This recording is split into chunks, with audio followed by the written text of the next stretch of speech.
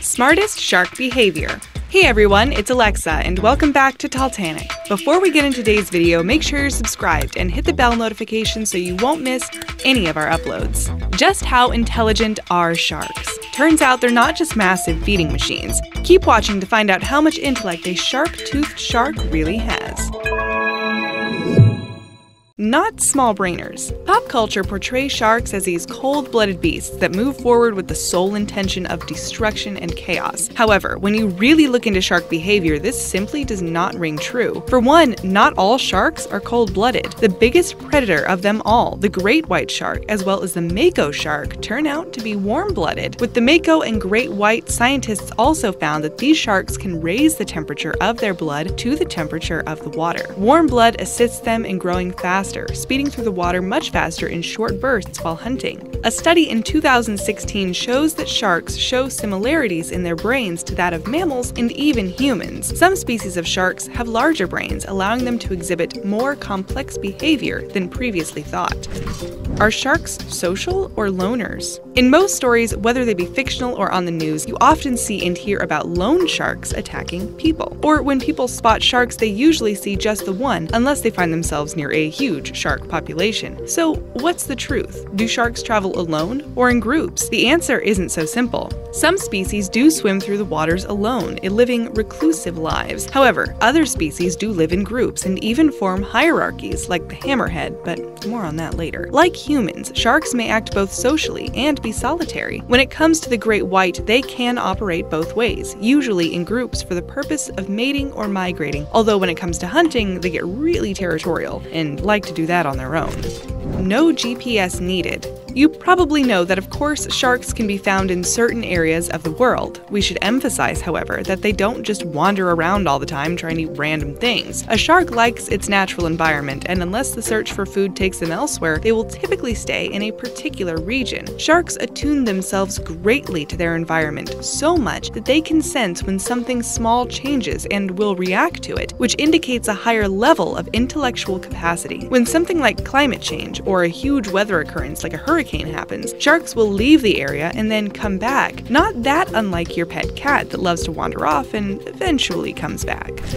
How they hunt. In movies, we see sharks just darting towards something at the distance head-on with their prey totally aware of their presence. However, in real life, sharks try their best to be more evasive and sneaky. Great white sharks, pelagic predators, will be more stealthy and attack their prey from behind or beneath. So whether that fish saw them beforehand, they probably didn't catch sight of them at the last minute. That's when it counts. These types of sharks hunt bigger prey and marine mammals like seals and sea lions. Many times, a shark may accidentally attack a human if they mistake a human silhouette for a seal's. The bigger the animal, the less the shark tries to maul it all at once, and will instead wound it, then wait for it to bleed out. On the floor. Other sharks do it a little different. Benthic sharks, such as the Japanese bull shark that lurks closer to the ocean floor, may use camouflage as a means of taking prey by surprise. Benthic sharks will often blend into the rocky and sandy texture of the bottom of the sea and stay completely still until the object of their hunger passes by overhead. Once a prey gets close enough, a benthic shark will lunge upwards and swallow it whole, which isn't hard because they feed on mollusks, small fish, and sea urchins, but still, no escape.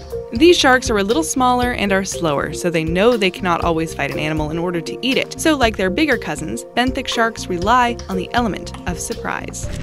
Solve that problem. It sounds creepy, but interesting nonetheless. Shark attack survivors have reported that they have been quote-unquote gently mauled by sharks, but what could that possibly mean? Well, it suggests the shark wasn't just trying to tear them apart for the sake of hunger or violence. Rather, a slower, gentle kind of bite shows that they exhibit levels of curiosity. Sharks usually do not mean to attack humans, so when they do, they probably get a little confused and then their interest is piqued. When sharks do appear in groups, they exhibit behaviors that let us know they communicate with each other and work together. When a large prey's body, like a whale, is too big for one shark to carry over, they work in tandem to move the carcass so that they can all feed on it. Sharks and migration. On the occasion that a lone shark may join a group, we already mentioned how it's usually for the purposes of migrating or mating. We also talked about how keen their sense of their environment is. As reported this past spring by National Geographic, thousands of sharks stayed in their habitat in North Carolina instead of traveling south for warmer climates. Thanks to climate change, the temperatures up north don't get as cold as they usually do, so the sharks seem to feel no need to travel hundreds of miles. A shark's memory. Throughout the years, people noticed that sharks learn to remember certain boats and even frequent divers. Even though a bigger brain does not necessarily mean they hold better memory, sharks do prove they remember certain people and things. When a shark bumps its nose into something, whether it be a person or a boat, that indicates the shark wants to find out what exactly is in front of them. For the most part, sharks will actively avoid humans and human devices and bait as they are really sensitive to electromagnetic currents. Experts trained sharks to recognize shapes before, too, similar to the way you might train a dog. Moving at night. These mighty fish know their strengths. Many sharks move at night, nocturnal by nature. They are often sluggish during the day and know that in the dark, their instincts will help them hunt better if it's nighttime. One shark that excels during the nighttime is the cookie cutter shark, or the cigar shark. This type of dogfish shark has a unique characteristic amongst its shark family: their bioluminescent bellies. They live in warm waters all over the world, but mostly near islands, and aren't afraid to venture deep, as far as 2.3 miles below the surface of the water. They use their green glowing stomachs to lure prey right into it. Sharks know what they want. You might have heard that lots of sharks don't mean to attack humans. You might also hear that sharks don't even like the taste of humans. Both of these statements are true. It should be noted, however, that many times when a shark does go after a person, it's not for food. Sharks can easily tell that humans possess little high-fat meat. Lots of people imagine great white sharks when it comes to human incidents, though about 30 other species have been identified in shark attacks. Sharks behave extremely territorially, so another reason they go after humans is if they feel you've trespassed on what's theirs. We can understand that to a degree, can't we? Sharks that want it all. First, we discussed feeding behaviors of pelagic hunting sharks. Then, we talked about how benthic sharks get their prey. Then you have filter feeders, like basking sharks, who open their mouths and move through the water, capturing anything that's small enough to fit, and also unfortunate enough to get caught. You might think that's lazy, but it's a method that works for these huge fellas. Basking sharks act much less aggressively than other species and will tolerate the presence of boats and divers, but they will get upset and fight back if you try to harpoon them.